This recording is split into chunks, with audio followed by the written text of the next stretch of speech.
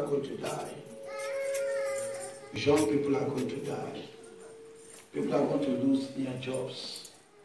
Strange things are going to happen. What I saw today, I didn't like it. It's not only this church. It is an attack over the church, not our church at large. Are you understanding?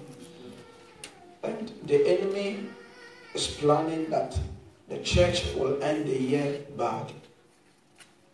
But thank God that you have a prophet among you who has seen ahead of time to stop it.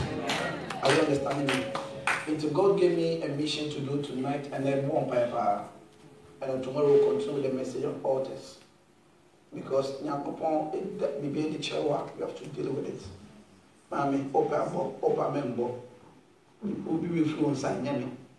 Sometimes they kasa, people take it for granted. They think, your dad, I mean, listen to me carefully. I'm not that kind of prophet where I speak to please people. I only say what God has spoken. What I saw today, my heart has been down for like 4 hours. And you will see, you will hear that young guys are dying 34, 35, 40, 50 before the end of the year. It will be rampant. People complain of finances terribly. People lose their jobs. But we're going to stand and pray that as a church, what I say, anybody who is connected to us, we will go through that problem. And you also stand for your family. Are you understanding me? So we're going to enter into some serious 30-minute prayer. That is my mission for tonight. And then after, I'll go back to what God brought me here to do. Are you understanding me? Yes. Are you understanding me? Yes. As I said, I don't preach sermons. I say what God has asked me to do. So this is what God told us to do. So we're going to pray. So if you have prayer warriors here, in the next 10 minutes, I will take the microphone and I will begin to pray. In a bomb pipe, hot prayer. After I will lay my hands on everybody, cover you with the blood, and declare that you and your family is exempted. Listen, this is better than mention your name and your telephone number and your shoe size number. Are you understanding me? Your shoe size number will be mentioned, and after you lose your job. What is the essence? Are you understanding me? This is the prophetic direction for the church, and we have to stand on it to pray. So as soon as I saw that dream, I said dream, that revelation, and I was praying. I had a text from a prophet friend who is in London, who I also respect and cherish. He also SMS me, said, "Prophet, I had a dream." I said, "What was the dream?" He said, "I saw in a dream that I was traveling or I was in a country and I saw a lot of cups. What is the meaning?" And it clicked on what God told me. The Bible says, out of two mouths a matter is established. Are you understanding me?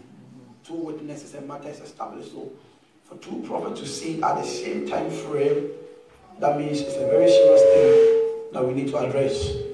It's a winning empire bar. Are you understanding me?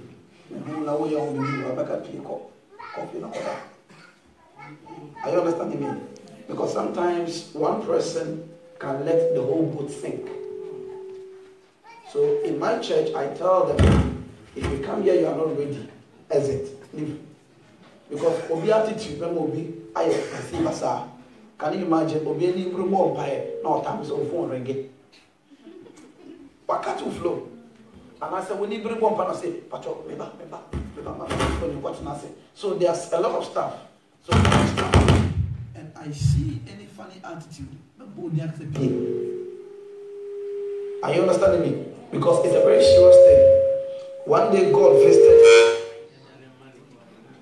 visited the prophet, and he said, "Has this thing ever happened to you before?" He said, "Say it to your children, and let your children say it to their children." And he says that those who are breastfeeding, let them leave their chamber.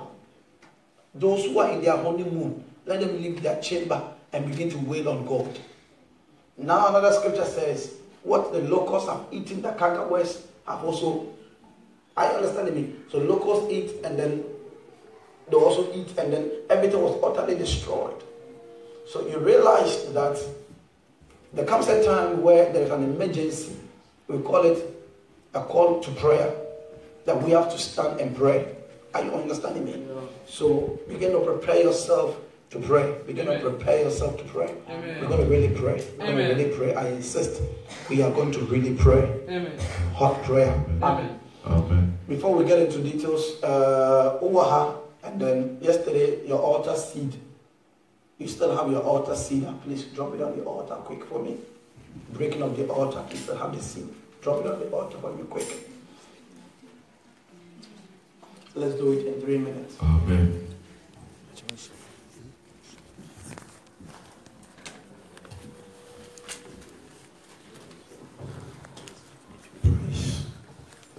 If you have the altar seed here, please drop it on the altar.